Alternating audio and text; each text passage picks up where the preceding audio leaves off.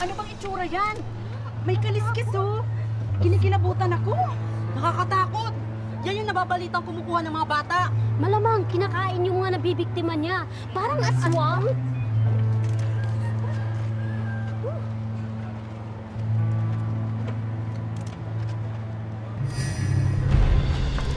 Anong ginagawa niyo? Ako nagsim na. Baka sakmanin tayo niyan. Pwede to ah. Pwede to kay MJS.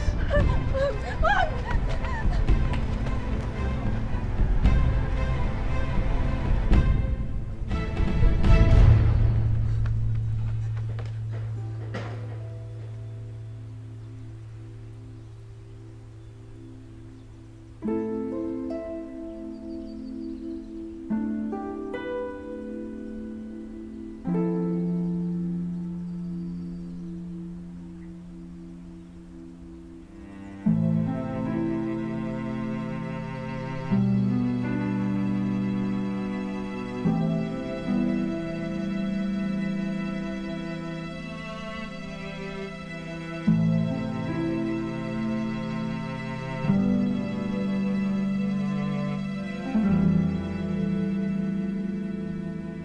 Kasalanan ba na naging ganito ang itsura ko?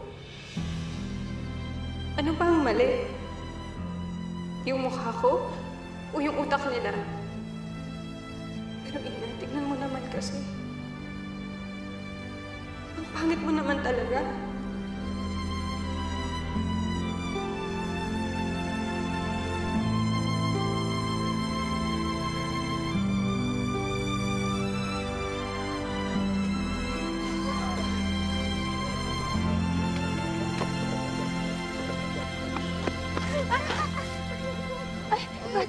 Okay ka lang? Teka, titignan ko, nasaktan ka. Baka nakaskas ka. Pakita mo sa akin. Ha? Wow! Aswang! Mami! Aswang! Hindi ako aswang, hindi ako aswang. Tao din ako. Hindi kita sasaktan, hindi kita kakainin. Tinan mo, oh! Hoy! Matulis yung ngipin ko. Ano ginagawa mo sa anak ko? Walang iya ka? Sinaktan mo siya? Hindi mo, wala po akong ginagawa. Diyos ko! Ikaw ay napapabalitang pumapatay ng mga bata. Layo yung anak ko. Hindi po ako yun. Huwag mo nang lapitan. Layuan mo siya. Magpapalihan ng kubig. Hindi po ako yun. Alam ko sa Diablo. Hindi po. Layo ang anak ko.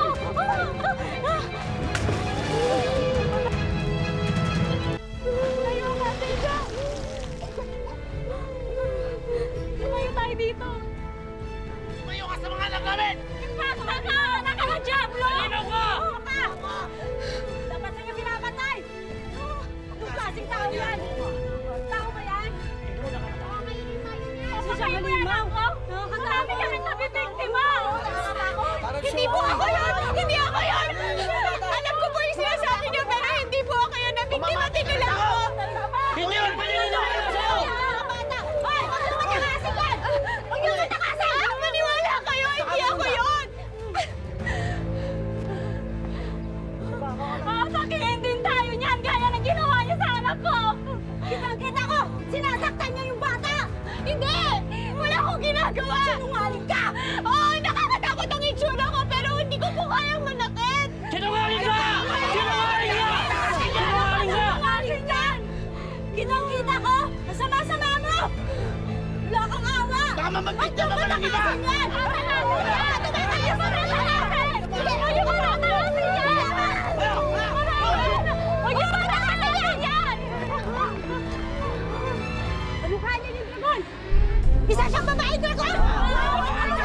Baka babae yan! Babaeng dragon! Babae siya! Baka babae! Umawa kayo sa akin! Ginagawa! Pati bata! Hindi mo pinatawad! Kasama ka! Kasama-sama mo! Saan ka matibang? Baka! Ayaw mo kailanganan pero kailangan ko ipagtanggol ang sarili ko! Sige, pagtanggol mo! Sige! Ayan! Natatakot ka? Kasi madami kami? Wala yung binatbat yung pagkadraguna mo sa amin! Madami kami! Maganda naman ang location, di ba? Tsaka wala pang grocery sa area. Kaya maganda magtayo na agad tayo ng branch dito. Sige. Pero ikukonsulta ko muna kay Master Z. Okay, as usual, si Master Z na naman.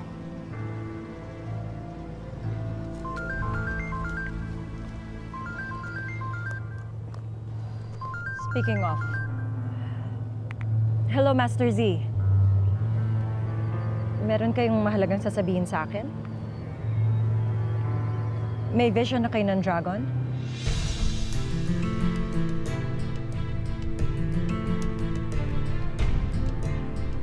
Hindi ka na makalabunin ng buhay! Nakalatin kami mga anak namin! Tama yun! Ayaw! Huwag ka sa'yo! Pinapatay! Huwag kayo lalapit! Bakasan ka ng mga anak namin! Ano? Hindi na nasaktan! Wala siyang ginagawang masama sa inyo! Hoy! Saan na kayo? Tingnan mo itsura niya! Hindi!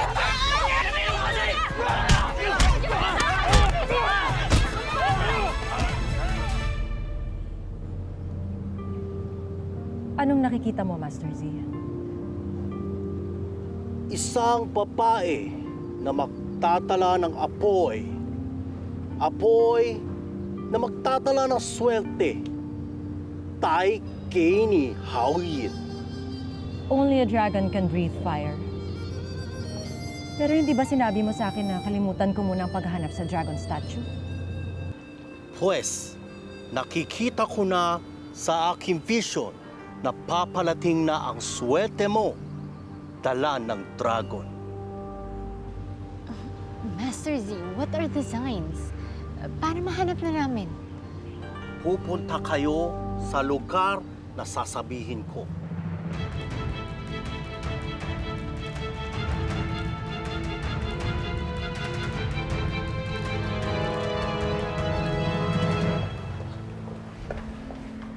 Hindi pa nakakapunta dito sa store na si Ina. Pero ito yung pinakamalapit na branch dun sa ospital. Insan, inisa-isa ko nang tawagan lahat ng branch. Ang sabi ko sa kanila, tawagan agad tayo kapag may nakita silang teenager na kakaiba yung fez, medyo maladrago ng peg. Hindi kaya sila matakot kay Ina? Baka saktanin mo yung anak ko. Si Santi agad. Siyempre may pagbabanta kong ganun at saka bawal ng maraming tanong.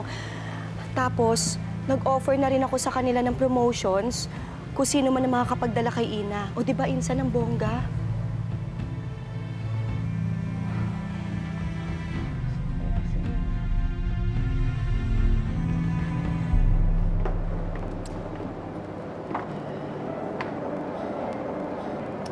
I can't believe dito ka pinapunta ni Master Z to find your luck. Paano ka naman saswertihin dito? Those are just signs. Ako pa rin naman ang kikilos. Ako pa rin ang gagawa ng paraan kung paano mapabagsak si Almira. Perfect. They're there. I can start by being a friend to her. Iko-comfort ko siya sa pagkawala ng anak niya. Tignan na lang natin kung hindi lalong masira yan sa diskarte niya.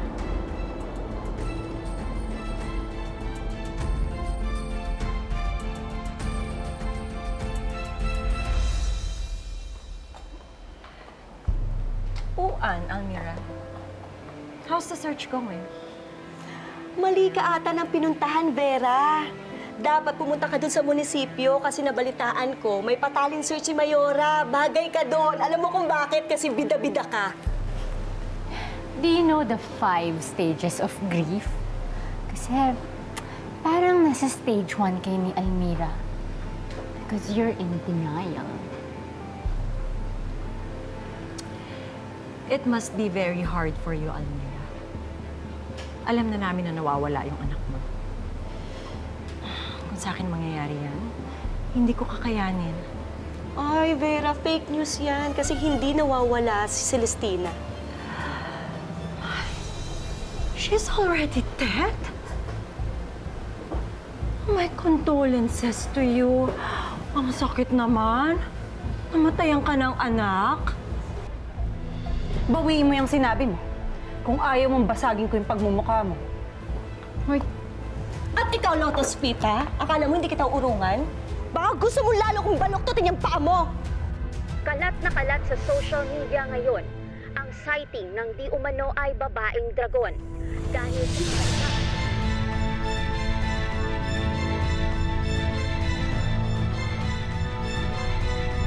What's wrong? What's wrong, Almira? Nakakatakot kasi yung babae. Siyempre, natakot lang si Almira. Naku, tingnan mo, ayan po. dahil sa kakaiba at kakilakilabot kilabot na anyo ng naturang babae at sa maladragon niyang kaliskis, binansagan siyang Dragon Lady. Wala namang nakakaalam sa kinaroroonan niya ngayon matapos niyang makatakas kanina. Ang yan na yung sinasabi ni Master Z. The signs are all there. Babae, check. Dragon, check. Kailangan makita natin ang babaeng dragon. Sigurado ako na anak yan ng nagnakaw ng dragon statue namin at ang pumatay sa papa. Oh. Nasaan na yung dalawa? Wala na akong pakialam sa kanila. I want that dragon girl. And I want my statue back.